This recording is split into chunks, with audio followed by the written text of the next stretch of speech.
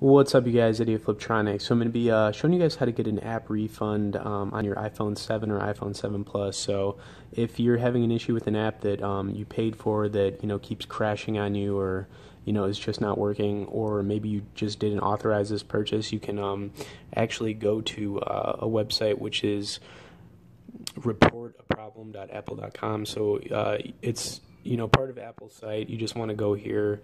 I'll leave a link in the description box, but what you want to do then is just type in your Apple ID. I'm going to pull this away for a second because you have to put your password in.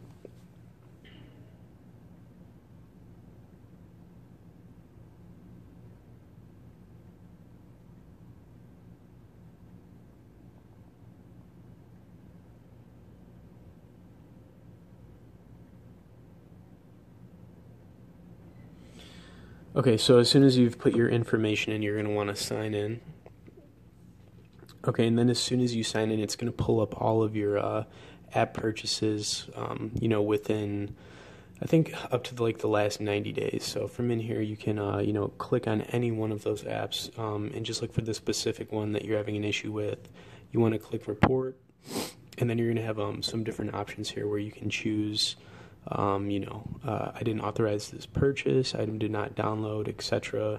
Problem not listed here. But from in here, you guys, this is how you would be able to get an app refund.